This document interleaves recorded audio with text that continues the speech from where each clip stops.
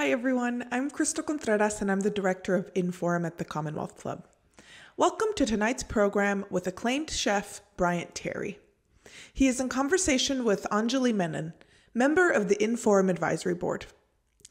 If you'd like to ask either of our speakers a question during this program, you can do so in the chat or comment section of the live stream that you're currently watching. The Commonwealth Club is going full speed ahead with the full slate of live and online programming this fall. We ask that you consider donating to the club to help us continue our work this year and beyond. Please visit us at commonwealthclub.org/online to learn more, and you can also click the blue donate button you see to the right side of your screen live during this program. Now, please join me in welcoming Bryant Terry and Anjali Menon to INFORUM. Good evening, everyone. I'm Anjali Menon, a current board member here at INFORUM. Welcome to tonight's virtual program with INFORUM at the Commonwealth Club. This evening, I'm so excited to be in conversation with Bryant Terry. Bryant is a vegan chef, food justice activist, and the author of several books. And today we'll be talking about his sixth book, Black Food, Stories, Art, and Recipes from Across the African Diaspora. And it's a compilation of illustrations, recipes, playlists. In many ways, it's more than a cookbook.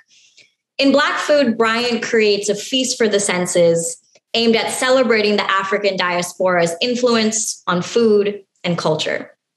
But before we get started, I would like to remind everyone that, again, if you would like to ask questions, please ask it in the chat or the comment section. We'll try to get through as many as we possibly can. So with that, Chef, shall we get started? Let's do this. Sounds wonderful. So the first question I have for you is, in the very beginning of the book, you talk about Black food as a communal shrine to these shared histories of the diaspora. And you draw on history and memory, as you say, but you also look forward in this book. And so it's this sort of like medley of past and present and future.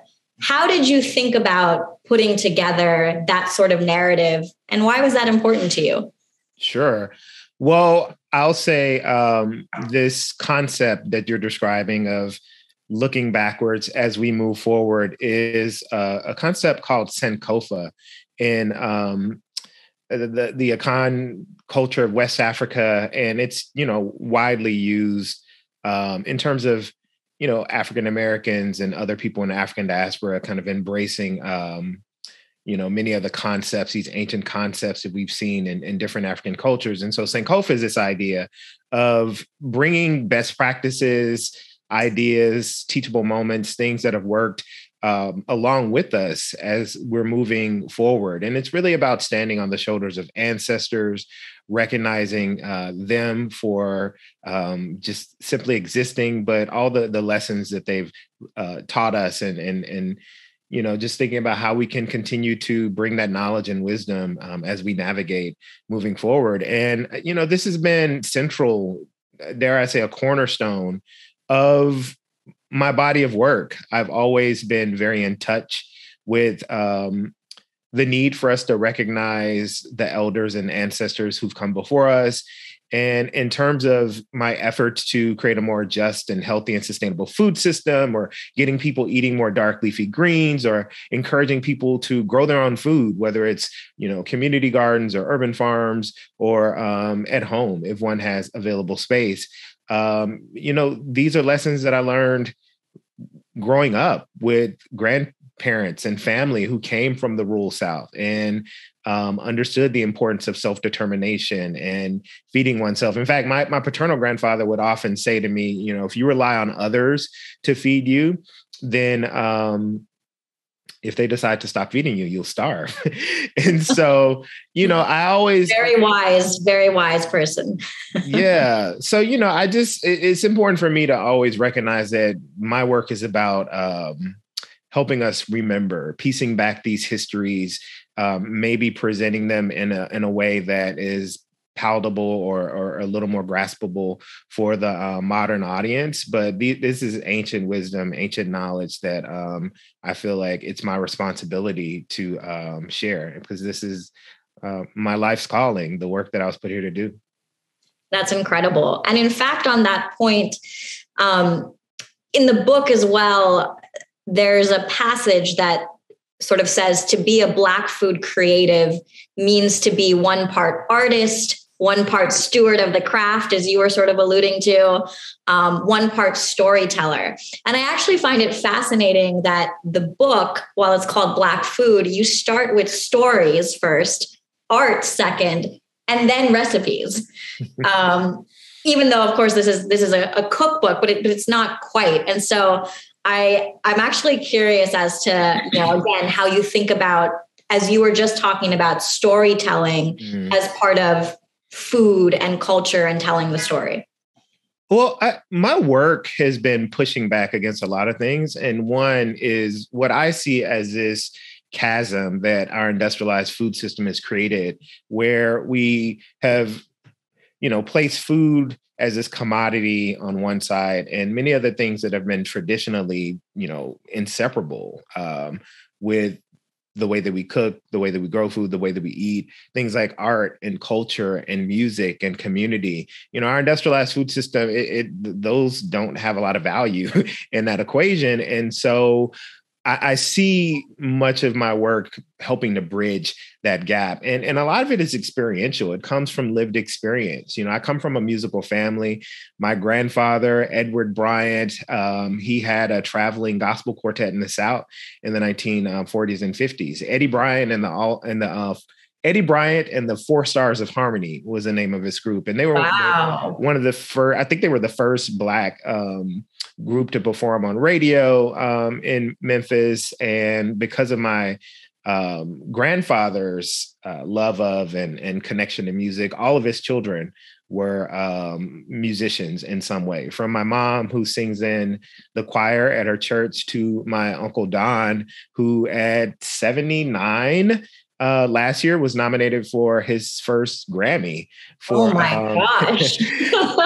Yeah, no, it was a big moment for his career and for our whole family, because, he started off as a solo. Well, he started off in music groups with my uncles and then a solo artist. And then he became the house songwriter for High Records, which is a storied soul music label in Memphis that had Al Green and Willie Mitchell and Ann Peebles, who is my aunt, because my uncle married her. And wow, whenever we had family gatherings, it would be Uncle Don on the piano playing, his brothers and my mom and her sisters harmonizing.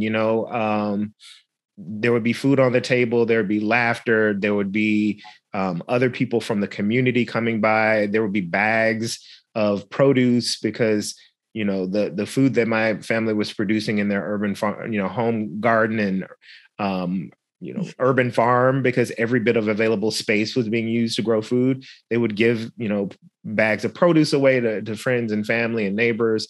And so all these were early lessons, once again going back to just this much of my work being driven by both history and memory. And, when I think about the way in which we talk about the kind of ethos of the Northern California Bay Area ethos, or the ethos that was largely popularized in this area of eating locally, seasonally, and sustainably.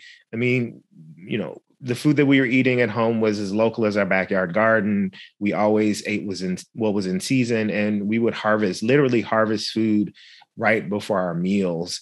And so it's really important to me to connect with people and help, if I were to kind of frame what my larger mission in life has been, it's been, helping to move people and really encouraging them to, think about ways that they could shift their habits, their attitudes, and their politics regarding food.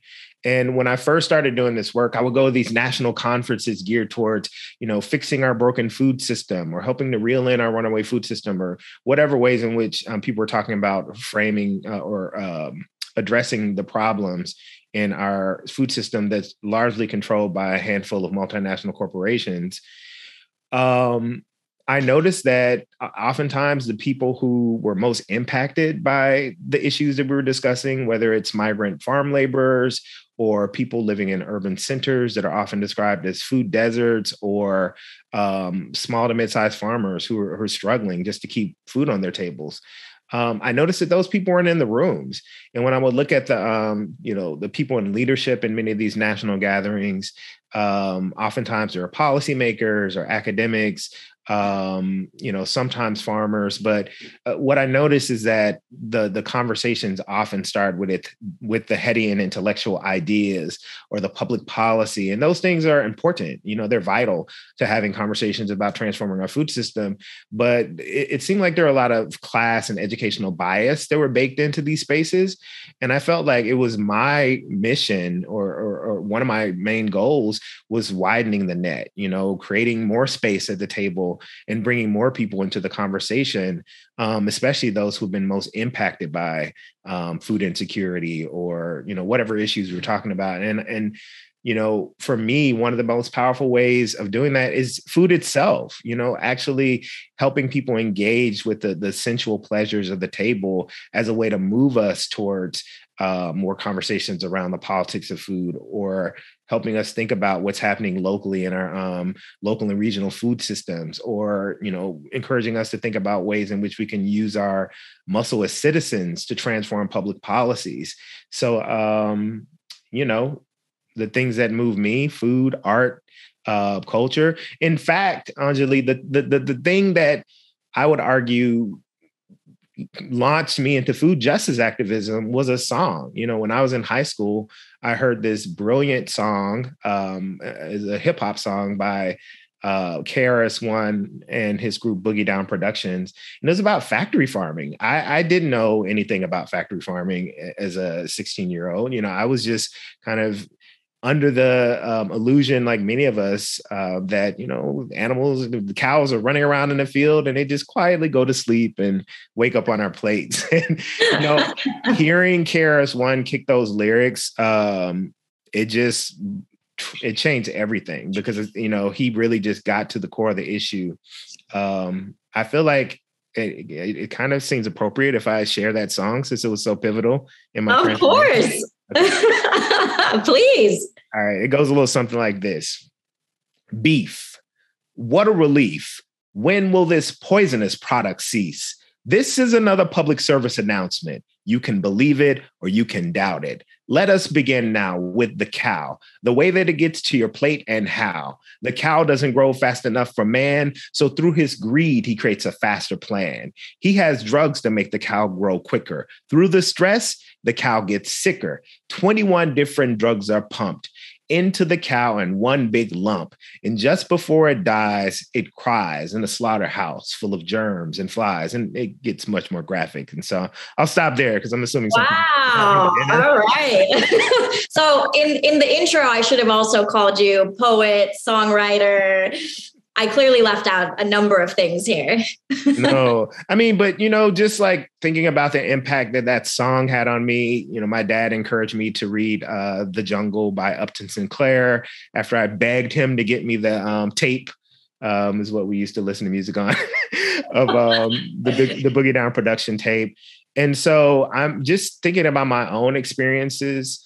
I'm very clear that, in fact, my guiding mantra when I first started doing this work with that in mind, has been start with the visceral to ignite the cerebral and end with the political. And that approach was vitally important, especially working with young people who came from historically marginalized neighborhoods in New York City, who were going to segregated, underfunded public schools. I know that the last thing we need to do when bringing them to our Be Healthy after school program was lecture them or talk to them. We wanted them to have an experience that helped them transform internally and got them excited about being activists, because we didn't even really, the program that we had was a 2-year program. And the first year we touched on the politics, but we didn't get into like community organizing training and political education and all the things that we wanted to equip these young people with so that they could take the lead in their communities in addressing food issues. The first year for us was really about just helping them reimagine and transform their relationship with food. We wanted them to fall in love with dark leafy greens and whole grains and legumes and nuts and seeds, many of the things that they had been deprived from because of the communities in which they were living and because there was very little access to healthy, fresh, and affordable food. And we saw that, taking them to rural farms and community gardens and urban farms and food co-ops and teaching them about the seed to table cycle and having them go out and actually harvest food. When they put their hands in the soil and they got a chance to harvest the food that they were eating, when they brought it back to the site where we were based, of course they wanted to cook it because they harvested it. And when they cooked it, they were so invested in trying it. Look, some of these young people came in our program and they told us, I haven't eaten vegetable since I was in middle school, or I only drink sodas because water's nasty, or whatever things that may sound ridiculous to us, but these were young people living on the margins and that was their reality. And what we found was that when they made, these things that typically under any other circumstance, they wouldn't have tried. And, these different varieties of fresh vegetables and, whole grains and legumes, if they made it, they tried it. And the more that they try these things, the more that it opened up their palates and made them more excited about enjoying a diversity of real food, whole foods, good food that they just had been deprived of. And then from there, when they recognized the structural realities that prevented them from having access to this type of food, then they wanted to. They were excited. They were pumped up about being organizers in their communities, whether their geographic community, their school, or the door where we were based. So it always starts with food for me. That's incredible. Not just about food. What's that? I said, but it's not just about food. Absolutely. Mm-hmm. I mean, that's incredible. And hearing you talk with the passion that you do, it's so clear that while it starts with food, to your point, it's not just about food. And it's so clear that there is a mission and an activism behind this and a real care for young people. And, I was reading up on, how creating this book was more than showcasing history and homages. It was also about widening the scope and the voices of people of color, particularly Black Americans, who are featured in publications like this. And I wanted you to talk a little bit about that side of things as you were writing this book. And, is that sort of kind of the next piece of where you're looking at as you think about your own trajectory? Yeah. Well, I've always thought about diversifying these spaces that many times aren't welcoming to BIPOC folks. That was a case when I was doing more on the ground grassroots organizing and base building when I first started this work. And, even when I started publishing, as an author, moving into the publishing world, because I had such amazing mentors, Anna LePay, my co-author of my first book, Grub, she and her mother had written a book before. Her mother, Frances Moore LePay, who wrote the seminal book, Died for a Small Planet in the 1970s. And when our book Grub was published, Frankie was celebrating, I think it was the 35th anniversary of the publication of Died for a Small Planet. And we got a chance to go on tour together in a few cities. And I learned so much from her, and just like everything from professionalism to continuing to hone one's craft to just, being prepared for interviews, these things that I would have learned eventually, but having a seasoned pro kind of walk me along just helped me click into it more easily. And, I have always felt just so honored and blessed to have had someone play that role in my life, that I like to say that I'm always thinking about paying it forward. And I see the imprint, For Color, my new publishing imprint at Penguin Random House, as simply a formalization of what I've been doing informally for almost 2 decades now. And now I have more resources and power to actually publish the work of people that I believe in, and ensure that more voices, more BIPOC voices, more diverse voices are being heard in media, but specifically food media. And the great thing is that, so we'll be publishing books as an imprint, and that's one part of how we see ourselves increasing diversity in food media and giving more voice to those that have been silenced and erased and marginalized. But we're also, there are like real action arm. There's an action arm to the imprint. One of the first things I did was I brought on a cultural strategist. Oh, wow. Ashara Ekundayo is now a Detroit-based, between Oakland and Detroit-based gallerist, curator, community builder. And I'm very clear that we need to be, like, this imprint has to be accountable to community. And I want to ensure that as we grow, as we continue, as our list unfolds, that we're doing, we're acquiring book projects and we're doing work that really does serve the best interests of the community. And so having Ashara on board has been amazing. And we're like, we were in the midst of planning. So just talking about some of the action components of how For Color sees ourselves diversifying food media. We had been planning a Black Food Summit that we're going to hold at MOAD, the Museum of the African Diaspora, where I have my residency. Where you have your residency, that's right. Yeah. But because of just the precariousness of this public health crisis, we decided to wait until the spring. So we're really hoping to do that in the spring. We've been working to amass databases of Black art directors and food photographers and food stylists and prop stylists, so that there's a resource for people. Because, too often I've heard the excuse, well, we looked for a Black photographer, or we looked for a Black art director or whatever, but we just couldn't find anyone. And so I'm here to say, well, there are a lot of brilliant people working out there, and we have a list. All you got to do is click the button and you have you have multiple lists of different BIPOC folks working in food media. So yeah, I don't know. I feel like I don't even know. No, that's incredible. And actually on that point of just, broadening the scope of BIPOC, creatives in food. I mean, obviously in writing this book, outside of the database that you're, creating here, in writing this book, you clearly were thoughtful about who was going to be in the book and how that was presented. Can you give us a little bit of insight into kind of like what that process was like, how you thought about it? And then potentially if there are any future BIPOC chefs we should be paying attention to. Sure. Well, I think it's important for me to recognize that I am my name's on the cover, obviously. And, I understand why that's the case. However, it's important for me to recognize that I'm the convener. I'm the person who brought together a brilliant team of creatives to create this book. I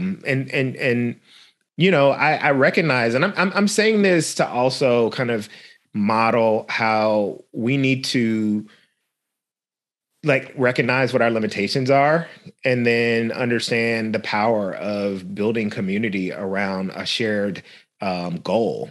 And so I know what I know. I know what my blind spots are. And so one of the first things that I did when putting this book together is I pulled together what I call my kitchen cabinet. And these are 3 trusted colleagues whom I love. Quite literally your kitchen cabinet. Yeah, they're literally my kitchen cabinet. So Dara Cooper, who's a national food justice activist and leader, Scott Alvis Barton, who's a chef and professor at the NYU Food Studies program, Therese Nelson, who's a caterer, chef, storyteller, brilliant community builder. I pulled them, I call them and let them know that we're putting this book together, and I want them to help me think through the book. Everything from helping me think about the best places where I should put, the different people who are bringing their brilliance to the book, to introducing me to people that I may have heard of or kind of know from a distance, but don't know personally, because this is a global book. You mentioned the contributors. This is a diaspora cookbook. You know, we have contributors throughout the African continent, the Caribbean, you know, a large part of them come from the United States, but really people from wherever people of African descent, Africans have traveled in the world. We've, you know, brought those people together to offer their thoughts and their reflections on Black food. And I feel like, I know you had mentioned earlier when we had kind of a pre-setup, you had mentioned, or just kind of wondering, you know, how do I think about or how do I define Black food? Yeah. And I feel like it's important for me to put that out. And I'll tell you, like, one of the other things that I've been pushing back against since I started working around food issues are the very reductive ways that people think about, talk about, write about, I'll say African-American cuisine. And this is what I found. Most often when people say Black food or hear Black food, I think what they are thinking is African-American cuisine. But what I found that people imagine when they are thinking about African-American cuisine are two things. One, they're kind of imagining the antebellum survival food upon which many enslaved Africans in the United States had to rely, right? That's the kind of vision, because there are these, like, both the real and imagined way in which many enslaved Africans had to rely upon just the remnants of the plantation owners' tables, you know, the worst parts of the vegetables, the animal viscera, you know, all those things. But the reality is, one, there were free Blacks in the United States before 1865. And the institution of slavery wasn't a monolith. You know, it didn't look the same in the coastal Carolinas as it might look in what people describe as a Black Belt, you know, place like Tennessee and Arkansas and Mississippi. And that would look different than it did in Louisiana. And that looked different than it did in the Caribbean. So this idea that we can reduce Black food or African-American cuisine to just slave food, which is what I hear people, you know, calling it. That's the kind of negative way in which our cuisine has been vilified. That's slave food, you know. I don't want to eat that. Like, that's the food that's killing us. And so that is certainly one part, a subset of a larger, more diverse and complex cuisine. And I'm not denying that, but that's not the whole. The other thing that I found, the other way that I found people talking about Black food, or when they imagine African-American cuisine, is, you know, people think soul food. And what do they think when they hear soul food? They think about the big flavored meats, the overcooked vegetables, the sugary desserts that one might find at a soul food restaurant. And I'm not denying that that's an important part of Black food culture as well. But for me, you know, I understand why the wider culture would vilify our cuisine. I mean, it's just a part and parcel of, like, a larger trend of anti-Black racism that we see on all areas, on all levels, right? So I get that. And I'm not terribly concerned about educating the wider public about the diversity and complexity of our food, unless people want to know. And that's why I write books, because I want to invite those into the conversation who are genuinely curious. I'm not invested in changing the people's mind who've made their minds up already, right? So when people talk about Black food who are interested, what is the definition that you want them to have? Is it a perspective that it is this diversity and it's not just these two ends, or how would you want them to picture it? I want people to understand that this is a cuisine. Just talking about the food traditions here, the traditional foods of African Americans in what we know as the United States. I mean, if we look at the staples, if we look at the classic ingredients, the classic dishes, the staple, I mean, just like the core traditional foods, they're largely vegetable based. You know, I think about the way in which my working class grandparents would eat, And one, they'd be eating in a way that a lot of, people who have a lot of resources in like Northern California and other parts, that's the way that they would argue we should be eating. And that's the way that they ate naturally. And it wasn't anything special because it was just a part of the way that they survived and a part of the way that they thrived, growing their own food, being in charge of producing what they fed their families with. And so, even if we look in West and Central Africa, parts of what we know as the Caribbean, like so many of these traditional diets are largely vegetable based. Before the industrialization of our food system, most working class and working poor Black folks couldn't afford to have meat at every single meal. These are things like having meat and just like these sumptuous, overabundant spreads. Those are things in many cultures that are reserved for holidays and special occasions. And the same thing in many traditional cultures in West and Central Africa. We've seen these trends. And so I just feel like, is my grandfather's diet or his garden of, an abundance of dark leafy greens like collards, mustards, turnips, kale, dandelions, the sugar snap peas, the black eyed peas, the pole beans, the sweet potatoes, the muscadine grapes, the walnuts, the pecans. Are those not authentically Black food? Is my grandfather not an authentically Black man? And so I just want us to expand how we think about the food that's here, but even, globally, because you can't talk about the food in Black food in the United States without talking about the global influences. In fact, I would argue that, African-American cuisine is the original modern global cuisine. When you think about the staples and food traditions and cooking techniques that traveled from West and Central Africa, and then that were melded with, these Western European cooking traditions and staples and ingredients, along with the staples and ingredients and traditions that are indigenous to this land. And so my goal is to expand people's understanding of what Black food is, and what Black food is African diasporic food. Incredible. Another thing that I read is you cited Toni Morrison's The Black Book as inspiration. Oh, wow. There we go. It's a repo. This is not the original. I wish I had an original from the 70s. It's a reissue. Mm-hmm. Well, to that end, I was wondering if you could talk a little bit more about that inspiration and what it means to you as part of this book and the story you're trying to tell. Sure. The Black Book was a book that Toni Morrison edited in the 1970s. And it's really an encyclopedic look at the Black American experience. And I love just the kind of multi-layered approach that she used to telling stories, from archival photos to, the lyrics of songs to, ephemera, whatever, in text. Just like she brought together these different ways of storytelling to tell a story of African Americans from 1619 to the late 1940s. And so, the way in which that book honors the past and reminding us where we've been, but looking forward, I feel like it embodies Sankofa, as we discussed earlier. And so, with this book, literally, like, that book, The Black Book, has been a major inspiration.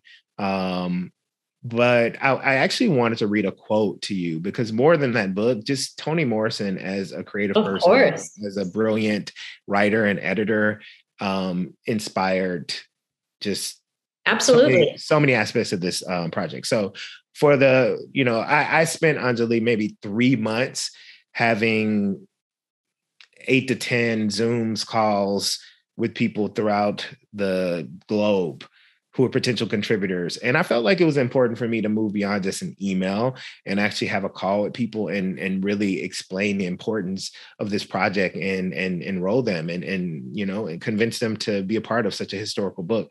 But this is the quote that I shared with people in the email that I sent out to set up call. And it reads, "When I think about Black food, I keep coming back to Toni Morrison's quote, the function of racism is distraction. It keeps you explaining over and over again your reason for being," end quote. while this book will acknowledge the historical and contemporary ways in which our people have been marginalized, exploited, and erased, the main focus of this project is our agency, creation, and empowerment. What emerges when we aren't distracted by racism? How are we empowered? What are the ways our humanity is displayed? What are we curious about? What brings us joy? And so when I further expound it, I let people know that, this is a book that I see as FUBU. FUBU is a popular clothing brand started by Damon Johns in the 1990s, but it stands for us, by us. And that's what this book was about. I told people that this book is us having a conversation.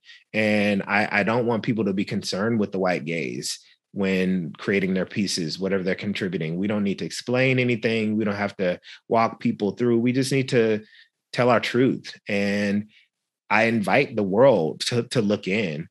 But, I was very clear and continue to be clear that, we need more work that is unfiltered and honest and speaking our truth. And, I think when you're coming from that place, even if people don't agree with it or like it, they have to respect it. Absolutely. And what would you tell, young folks of color who are looking up to you now and saying like, oh my God, like, the fact that this exists, that maybe I can do this too, but maybe they're hesitant to tell their truth. Sure. How do you talk to them about that? That's a great question. The first thing I would say is the most important thing to tend to is your inner life. And what we manifest, what we create in this world starts from within, our thoughts, the emotion and energy we have behind the thoughts, the repetition of those thoughts, writing down our goals, envisioning them. And so, and I'm saying this coming off of, a decade of largely abandoning many of the practices that have helped me. I won't say largely abandoning, but I haven't been as attentive to many of the practices that I would argue helped me even get to this point, that helped me, because so much of what's happening in my life now, and I'm an Aquarius. We're in Northern Cal. So I'm an Aquarius too. See, I know you can get this because that's how we do, but so much of what's unfolded in my life, I wrote down 20 years ago. I was doing this quote, I think it was Alice Waters, about, well, what are we willing to, what's the rent we're willing to pay for the privilege of living on this earth?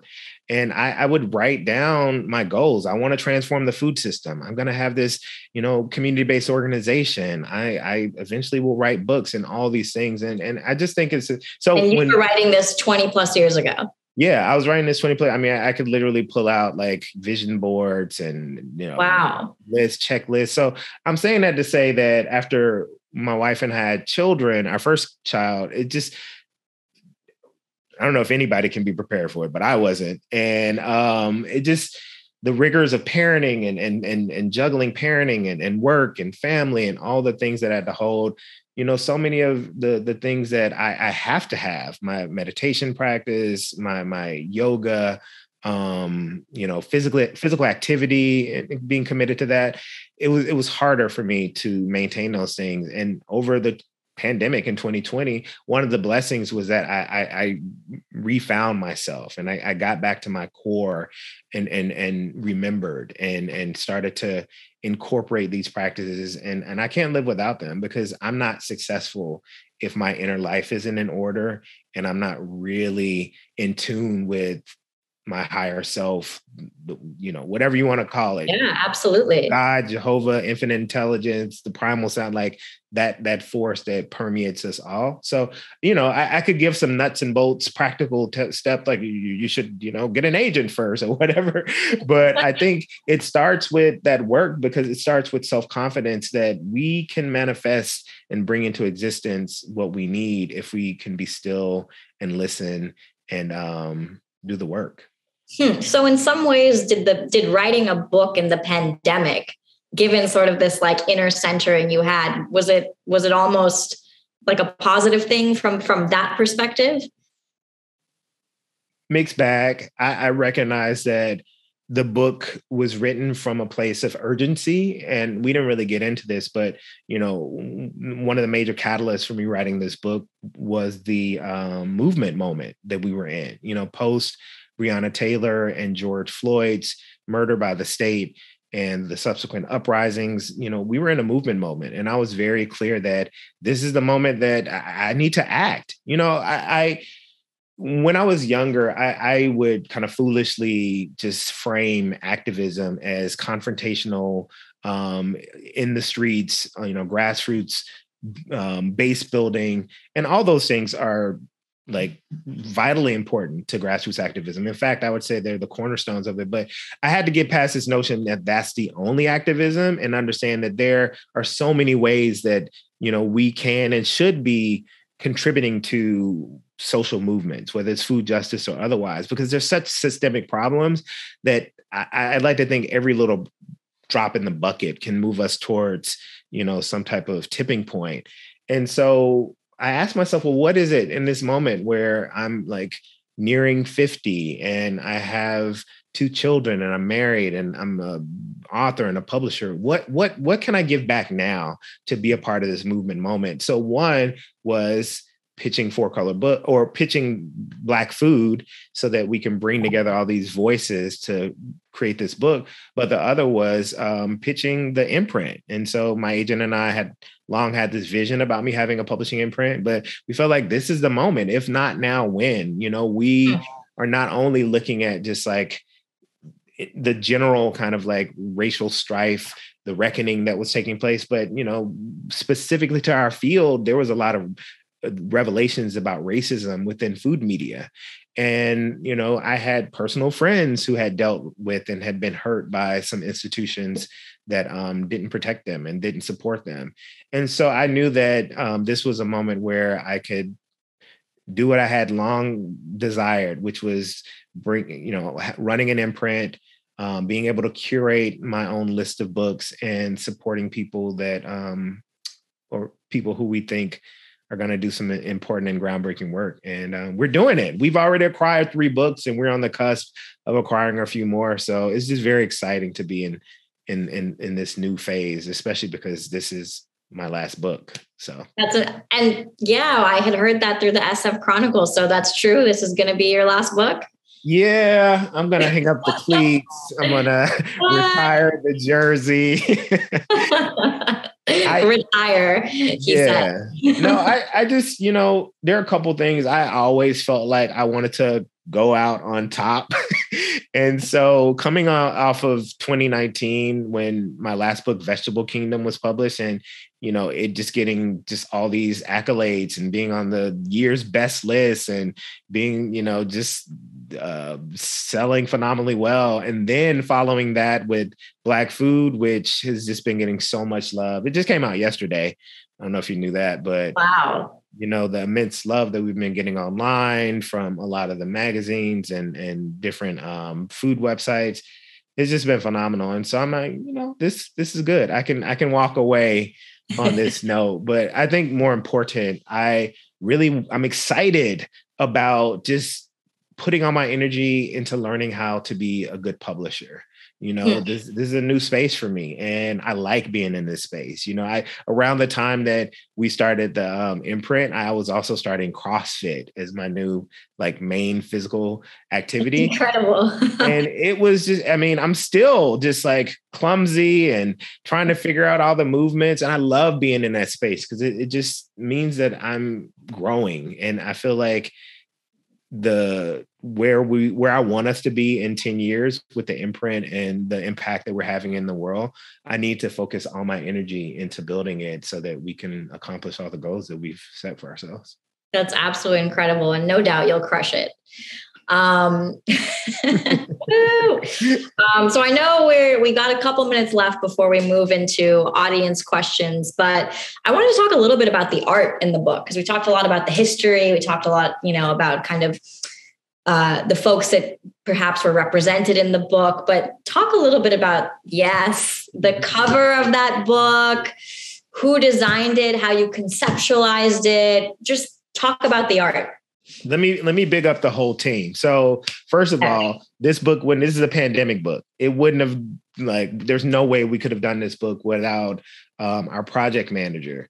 Jenny Wapner is one of the most respected editors in food media, and she just so happened to not be working at the time. She's in between jobs. And the fact that we got her as a project manager with her expertise in publishing, her general brilliance, and she's just so good. So anyway, big up to Jenny. I made it very clear that this book required not just a Black art director, but a Black art director who knows Black history, who understands Black aesthetics and Black visual language, who could connect with this book spiritually. And we, George McCalman, this San Francisco-based art director, I knew he was the perfect person for this. In fact, we had a conversation in a cafe in SF MoMA like 3 years ago, and it was just kind of a nebulous, like, hey, we need to do something together. We're going to do something together. I don't know what it is, but it's going to be big. And so I knew this was the thing. And he did a beautiful job, obviously, on the interior of the book. But this cover, I can't even, like, we can have a whole conversation about just the kind of how I think American cookbooks needs to break out and just do some more exciting and cool stuff. But, I didn't want the typical cover with, I don't know, whatever. Like food on there and things like that. Yeah, like a photo. Somebody like very uncomfortably standing behind a cutting board, like contrived smile and the camera. But I told George, I was like, look, I want a book that conveys Black people and food without having neither Black people nor food on the food. But the other thing that he drew on was my affinity and love for classic jazz.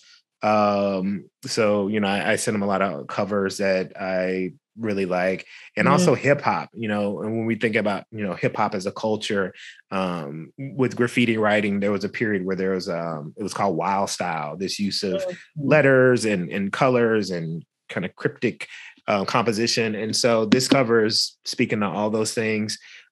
We have Lillian Kang, our food stylist. I'll go quickly. He's one of the best in the business. Oriana Corin, our photographer, along with Jillian Knox, who's the prop stylist. I had seen their work that they did for an issue. It was like February 2019 issue of Food and Wine. And it was a issue all about African diasporic food. And they did the images for it. And I was like, the storytelling that they accomplish in that story is what we need to have for this book. El Simone, our recipe tester, who's like another person, I'm like, I can't believe that we managed to get you. She's like the recipe tester and editor and on-screen talent at America's Test Kitchen. She makes sure that all the recipes work and that they're delicious. And Kelly Snowden, my editor. So I'm naming everyone because if I talk about this in, as just my book, I'm being dishonest. This was a collective effort. I'm great at running teams. I'm great at building teams. And I pulled this brilliant team together and moved us towards our goal. And, what a beautiful book that came out of that. And I just, it's so authentic. No. Please go ahead. I was just going to say the description is of why you are bringing up all these people is so authentic to how the book is modeled, which is also this collective history of all these people who have been a part of this journey. So it makes total sense. And I'm glad you said model, because what I wanted to say is that one of the most powerful things that I think we can do as a publisher with Four Color Books is model to the rest of the publishing industry how one can do things differently. And that was even, the process of putting this book together. We documented it. We are excited about sharing that process because we did it with such love and care and thoughtfulness. I mean, the fact that for months, and I've never done this with any of my books, but for months leading up to the photo shoots, we would meet every week, the whole team, art director, photographer, food stylist, prop stylist. And we would just massage every aspect of the book, what the color ways for each chapter would be, because we wanted those to be distinct, what the propping and the lighting and the composition of each photo is, the storytelling that we were hoping to accomplish with each image. And, the process of putting this book together was equally important as the outcome, the product.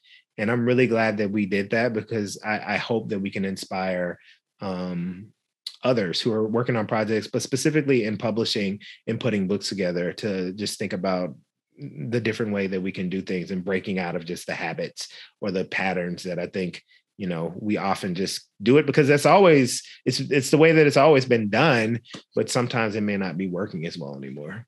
Well, undoubtedly, you will accomplish that goal. And thank you for sharing a bit of the process, because as you said, the process was as important as the output. And I feel like today we got such a good insight into all the nitty gritty of the process here, which will make reading this book for so many of our audience members that much richer. Mm-hmm. So with that, I think we will try to move to some audience questions here. Let's see. First question I have here. Do you think COVID has changed our relationship with food? I hope so. Well, I'll say that I have to credit COVID partially with my book, Vegetable Kingdom, doing so well. And part of it is because more people were cooking at home. And I think it was exciting to see that, a lot of people were forced to, but I think from that, I was noticing a level of, interest and excitement that moved beyond the necessity of it. And we saw that. I mean, cookbooks did extremely well in 2020. And so I hope that more people are, cooking at home. I think what COVID did, what the shelter in place, what this whole pandemic has done, it's exposed many of the inequities that currently exist in our society, and amplified them. It exacerbated them for a lot of people. And so in that way, COVID, because here's the thing, when we talk about food insecurity or food injustice, and to be clear, the term food desert is largely being rejected by, a lot of food justice activists, particularly the ones that have more of a structural, I hope all food justice activists have a structural analysis, but the more left-leaning food activists have largely rejected that term food desert. And we are now talking about food apartheid to put the structural barriers, the economic, physical, geographic barriers that prevent people from accessing healthy, fresh, and affordable and culturally appropriate food. So, what I was getting at, though, is that when we think about lack of access to healthy, fresh, affordable, culturally appropriate food in communities, typically it's simply one indicator of material deprivation. Most communities where you can't find an organic apple, or my colleague who was doing some food security work in Brooklyn, he talked about the community in which he was working. And he said, you can get like a stolen gun faster than you can get an organic apple. So when you talk about those communities, typically those communities have very little access to healthy, fresh, affordable food. They have crumbling infrastructure, segregated, underfunded public schools. They're usually dealing with, oftentimes environmental racism. Talk about being physically active. So many of these places have very little green space for people to be active in and, get their heart pumping. And so we can't just look at food issues, in a silo. We need to think about the way that they intersect with many of these other issues in terms of like the way that people's lives are materially impacted when they're living in historically marginalized communities. And so in that way, there are a lot of ways that we've been thinking about food because people have been struggling and dealing with a range of issues. And so people have been stepping up, and we've been, I've been seeing amazing projects around like mutual aid, community kitchens providing free meals for people, community refrigerators where people who are more fortunate can go donate fresh produce and other food items for people to grab. And I'm excited about those things. But the reality is that we have to continue to focus on, transforming the policies that prevent communities from thriving, whether it's, the innumerable policies. So I'm just going to leave it at that. No, well, this ties into some of the questions we got about, how some of the audience members want to know how we can become food activists in our own everyday lives. And you're kind of alluding to the different ways in which you might be able to do that. Yeah. And it goes back to what I said earlier. Just, I think it's important for every one of us to figure out what's the most effective way that we can give back. And I think all of us, I think about food. So you have like the people who are in communities most impacted by food injustice, and they're doing the survival work. They're doing the work that has been happening in many of these communities, despite them being, labeled as food deserts. There has been a lot of abundance and creativity and, homegrown. Because if we talk about, I think when we use the term food justice, it's important to recognize, I believe, that food justice calls for organized responses by those most impacted by food insecurity, right? And so the solutions, I would argue, have to be owned and driven by those living in communities being impacted by those issues. Not that philanthropic institutions can't support, not that more privileged people who may have access to resources and, whatever might push the movement along, but in terms of like where the movement is going and how it's unfolding and how the on the ground issues are being addressed, it has to come from the people, because the people know that there are issues and oftentimes they have creative solutions, but people need resources. They need power shifted to their hands so that they can be self-determined. And it's exciting seeing a lot of people who just are very clear that, the U.S. government isn't going to save us. Late stage capitalism isn't going to save us. And so we have to create parallel institutions that will, be those foundation, those supports, no matter what's going on, whether we're in a crisis or not. And it's been powerful seeing communities come together and do that. But I'm saying that all that to say is that while we're looking at food, we have to keep one eye on the many structural issues. And that's where we can, contribute as, okay. And I'm going to say this, I know I'm dropping a lot. There's so many things I just want to share with you all, but I just want to say that I'm excited that so many more people are invested in being a part of the food movement, just this push to buy more local and seasonal and sustainable food, or shop with, independent artisans or small farmers, or, just buying fair trade products, or organic or local, seasonal, whatever. But here's the thing.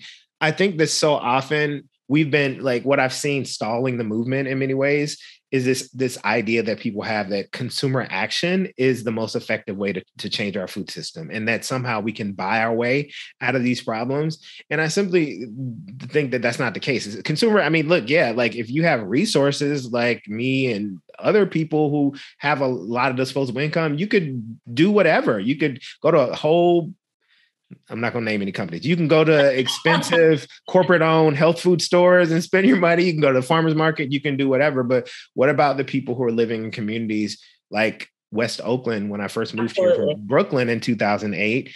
And that community, there's a study that showed that there were 43 corner stores and liquor stores upon which the residents of that community had to rely for their food. And there wasn't one single supermarket. And not that supermarkets are the cornerstone of food security, but every community deserves a full service supermarket. And so, yeah. Absolutely.